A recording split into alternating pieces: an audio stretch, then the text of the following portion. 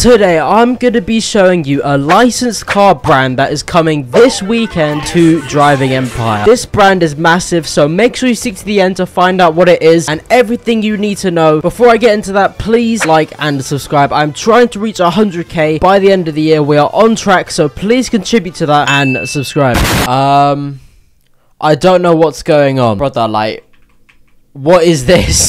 Okay, so ladies and gentlemen, licensed cars. Licensed cars are very cool. Now this weekend we're getting another set of licensed cars. We're getting more licensed. Oh, for God, please move out my way. The cranium.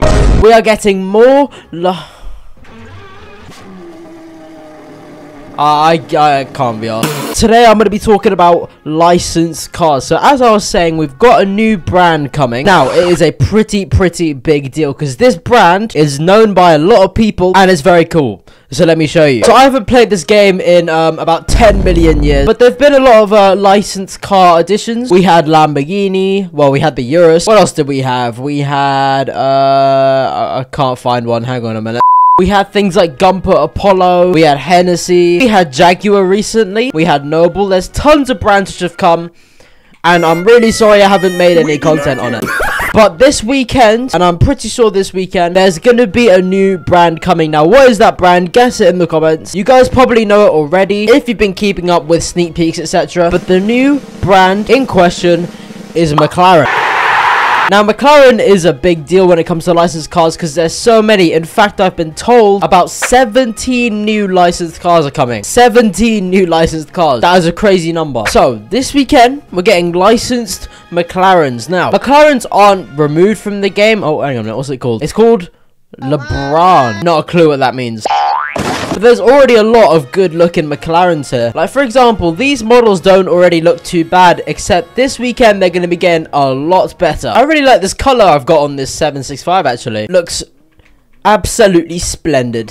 Now, just so I can show you like all the proof, etc. Here is a photo of one of the devs. In fact, I think he's the owner. Oh Hippo basically said, bingo, McLarens are coming. Now, if you look at the top, the message he was replying to, which is from this YouTuber, shout out to him, it says 17 new McLaren cars. Now, currently in this game, 2, 4, 6, 8, 10, 12, 14, 16, 18, 19, and there's about 2 or 3 that I don't own. So overall, currently in the game, there's probably around 22 to 25 McLarens, and the fact that there's only going to be 17 means there are some McLarens which are going to be removed, which is not ideal, but at least the 17 remaining new models will be pretty good. Now, whenever I make these videos on licensed cars, I tend to say that the brand that they're adding isn't too high key. Now, McLaren is very high key. It is a very upstanding brand. Oh wait, yeah, they added Underglow.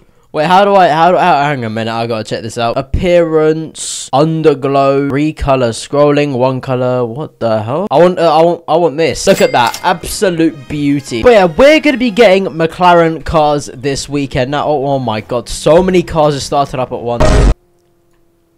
Leclerc.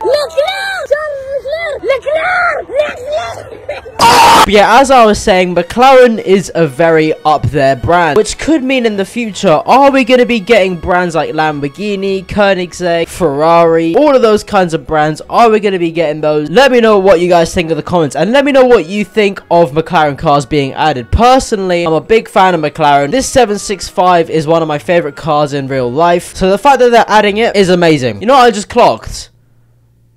What's my roof doing? But yeah, as I was saying earlier, there's a bit of a downside. I'm not saying it's a downside, but a bit of a question mark. There's only 17 licensed McLarens coming, but there's around 22 to 25. To the viewers, make sure, yeah, you can do that. But as I was saying, there's a bit of a downside because there's only 17 licensed McLaren cars, but there's 22 to 25 McLarens already in the game, and they're all of high quality models. It's not like these aren't close to licensed models. These are very accurate models to the real life cars. Like, I could probably snapshot this 765.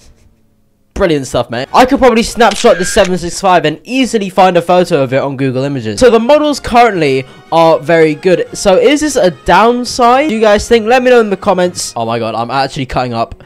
Oh my goodness. Ow. This is why I love McLaren. So good handling. Except it is very easy to crash one of these things, I've heard. Slow down. I'm an absolute expert cutting upper. But yeah, let me know what you guys think of McLaren licenses coming, and what other brands do you guys want added. One thing I'm really querying is, how are these licensed cars gonna be actually different from the cars that are already in the game, because we're getting less of them. But realistically, the only thing they can add is the badges. So let me know if you guys think if this is a good thing or a bad thing. Thank you very much. Please like and subscribe. I'm trying to reach 100k by the end of the year. I just realized this guy's name is Oing Boing. Bye.